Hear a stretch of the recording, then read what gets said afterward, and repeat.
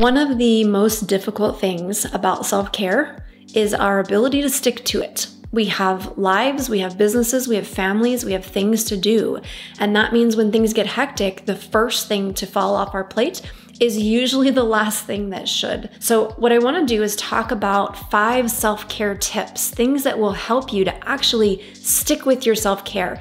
Make it something that is easier to maintain so that you're not burning out quite so fast. I'm Tara Wagner, breakthrough coach and lifelong entrepreneur. I help my fellow entrepreneurs to master the mindset and the skills necessary to crush their goals, not their soul. If that sounds like your jam, be sure to give this video a thumbs up. Check out the other videos on my channel after this one, and also check out the links in the description to learn more about how I can support you with both your self-care and your business. So how do you stick to your self-care, especially when you suck at sticking to your self-care? And I can only share this with you because I've always sucked at sticking with my self-care, sticking with any healthy habits. It was something that I really struggled to develop. I couldn't even stick with unhealthy habits. Like I was just a balloon blowing in the wind. I was like the least habitual person that you could possibly know, but it creates a lot of problems when you don't have good habits in place. Self-care being one of the most important habits that we can have, especially as business owners, especially as people with families. If we are serving other people, helping other people, loving other people, you know, it's the oxygen mask thing. It's a cliche for a reason because you gotta take care of yourself, otherwise everybody suffers. So what are the things that helped me to stick with it? These are the 5 self-care tips that I recommend implementing first. Number 1 is to gamify it. If you have this idea of self-care that just isn't fun for you, guess what? You're not gonna do it. So find self-care that is fun or make it fun. So a great example of this was I actually needed to take hot baths, like Epsom salt baths. They were prescribed to me by my doctor. And I didn't like taking them. They're not fun for me. I'd sit there and just stare at the ceiling and be like, I don't get it. Like, what's the point of this? So I made it fun. I started bringing in like snacks, things that I don't usually get a chance to eat. And I started bringing in an iPad and watching shows that I don't normally get a chance to watch. And pretty soon I was looking forward to those baths. Even now I might not go in with snacks and an iPad, but I'm still enjoying it because now I've created a new association. My body's gotten used to the idea that hot Epsom salt baths help my muscles, help my joints, make me feel good. And so now it's fun for me. So do the same thing for yourself. If there's something that you need, what can you do to make it fun? And if you can't make it fun, is there something else you can do that will get you the same results? Because self-care is not about what you do, it's about how you feel at the end of it. And you need to write that down. Self-care is not about what you're doing. It's about how you feel at the end of it. If what you're doing is not making you feel great, it's not really self-care. Another way to gamify it is to make it a challenge, whether that's a 5-day challenge, a 30-day challenge, or making it social by bringing in other people and you're challenging each other. Whatever you can do to make it fun, make it interesting, make it more likely that you're gonna want to do it, that's the secret right there. Not forcing yourself, not trying to push yourself through. We've only got so much willpower. We've only got so much self-discipline. That's something we develop over time.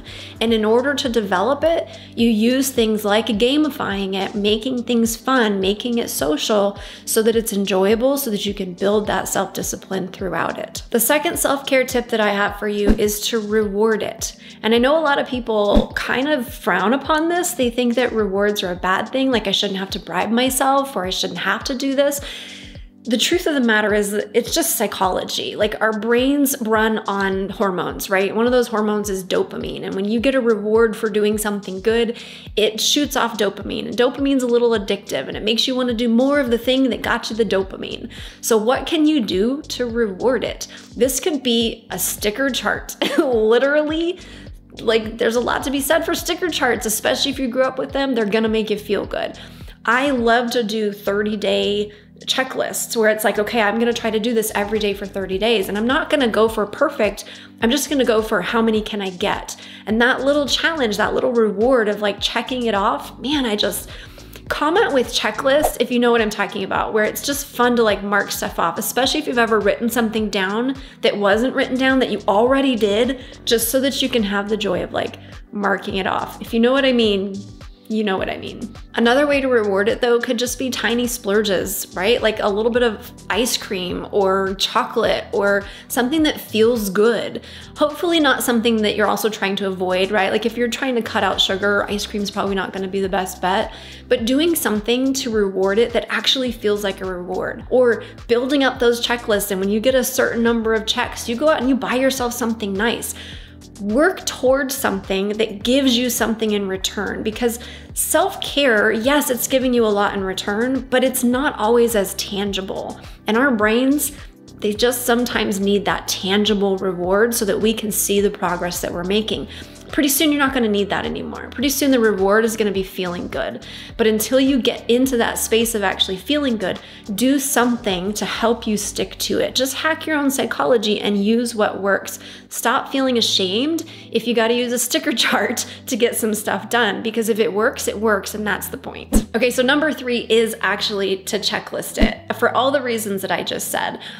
But also, I want to say when you're doing this, it's really important that you start small. I have a really big checklist every day. I have a checklist of supplements. I have a checklist of habits, and it's a lot. The only reason it works for me is because I didn't start with a lot. I started with a little. And if you haven't seen my video on why you should not try to reset your life and try to make over everything all at once, I highly recommend you watch that video, because it's a really important message. We need to understand that we can't make massive changes all at once.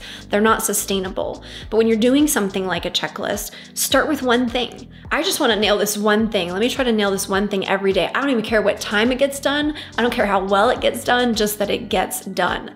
And then slowly over time, you can add to that checklist. So don't start off trying to be perfect. Don't start off trying to make over everything. Start off realistic. And then over time, as that checklist, as that one thing becomes really stable, you can add another thing to it and add another thing to it and slowly build on it over time. Number 4 is to schedule it. Schedule it like you would schedule an OBGYN appointment or a proctologist appointment if you're not a woman. Schedule the appointment. Schedule your self-care. Schedule it as though it is an actual appointment with somebody else that you're not going to cancel. And if at all possible, actually schedule it with someone else so that you're less likely to cancel, right? So for myself, I know that I want to stop working at a certain time every day. In order to help me do that so that I don't burn out, what I actually do is I schedule my self-care appointments, a hair appointment, an acupuncture appointment, a massage appointment. I schedule it at that time that I don't want to be working, because this forces me to stop working and it forces me to go and take care of myself. If I don't have it on my schedule, it doesn't happen. If it's on my to-do list, but it's something that actually needs to be on a schedule, it's probably not going to happen. If I can get it on a to-do list and a schedule, that's a much better likelihood of actually making it happen. I always tell people in the inner circle, success is scheduled. Anything you want to be successful at, you need to get it on your calendar. You need to know how long it takes to do it. You need to know when you're going to do it and actually place it on your calendar. Not because having it on the calendar itself is going to be the magic formula, but because the work that it takes to actually get it on the calendar, to figure out, okay, how much time do I need for this and when am I going to do this, and the planning around that, that is what is usually necessary to make sure you actually do the thing. So do the steps, get it scheduled so that you actually do the thing. And if you do not have time for self-care, make sure you get the self-care in seconds training. It's below, it's free. It's gonna walk you through some mindset shifts that are gonna be really necessary, but it's also gonna show you dozens of different ways that you can start sneaking in self-care in as little as 30 seconds. So even if you do not have time for self-care, I'm gonna show you how you can still make it happen. Number 5, the 5th self-care tip is to tie it in. And what I mean by this is you need to tie this into your integrity. You need to tie this into your persona, your sense of self, who you are.